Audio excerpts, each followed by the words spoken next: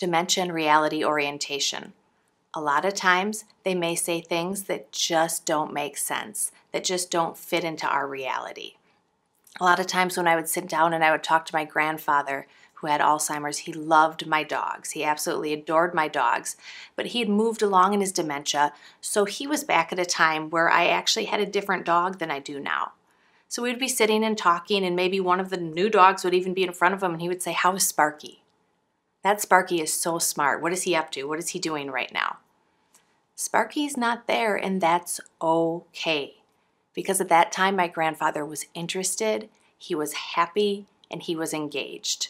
So if I would have done reality orientation, which is simply bringing somebody back to our reality, the real reality, if I would have said, "Grandpa, that's not Sparky, that's Monty. Sparky died. Remember, he died about a year ago. Remember how sad we were? That was a really tough time." Why in the heck would you want to do that to your loved one? It's going to make them feel sad. It's going to make them feel embarrassed. They are going to experience that loss all over again. And then are they going to remember it in 5, 10, 15 minutes? Probably not. So instead, we use validation. We enter their world. And I simply said, "Sparky is doing great. Look at him. He's handsome. He's happy. He's rolling around on the floor. What is your favorite thing about Sparky?"